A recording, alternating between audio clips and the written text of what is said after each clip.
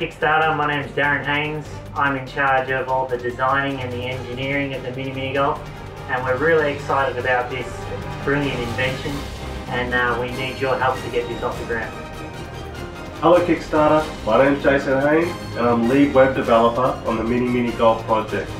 Why would a mini golf game need a web developer? Well, come on, let's tell you all about it. Mini golf has been around for a long time and hasn't really changed much over all these years. Well, that is, until now. We want to introduce to you the concept of mini golf. That's right, we have taken what is already mini and made it micro.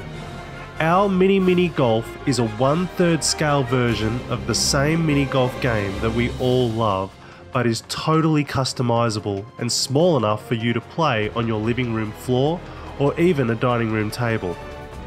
Even though it is a micro size, we believe we have maintained those iconic mini golf physics that everybody loves. However, the innovations do not stop there. If you are a mini golf purist, then you can use this system to recreate any course you like and have a traditional 18-hole playthrough just as you always have. But we did not want to simply simulate the old, we also wanted to bring something brand new to the world of mini golf. We have decided to add an RPG element to our game.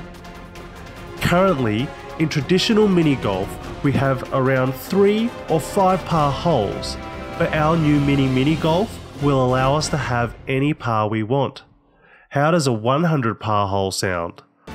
We want to develop a companion website and web app that will allow you to not only score your games that you play, but also engage in worldwide tournaments and leaderboards by participating in sanctioned course layouts. This is an area we will develop along with the backers in the official Mini Golf forums. And now for the game changer, Mini Golf RPG. So as we began to play with our prototype course, it became apparent to us that a number of possibilities had arisen due to the integration of technology with a customizable course. Suddenly we realized that there was no real need to stick to a traditional numbered hole format. By creating a digital game master manual for a golf course, we could integrate story, characters and enemies into our game. Who says there only needs to be 1 hole at the end of a mini golf course? We could have 3 or 5. We recognised we could have an evolving course that would not only change but could also splinter and branch out into different directions. This got us really excited and sent us down a road of creating a really compelling tabletop game that can be as simple or as complex as you want.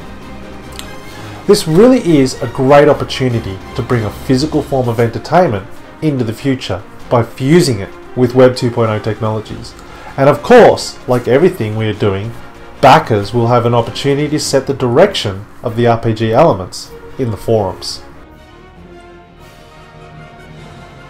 We have spent quite a bit of time working on the prototypes of our courses, and unfortunately the cost of shipping such a product globally is too expensive, particularly on such a small scale. So we had to change our plans in order to see this project be successful.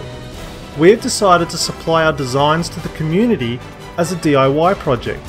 The most expensive part of this whole project is sourcing the golf clubs and the golf balls. This is where we need your help.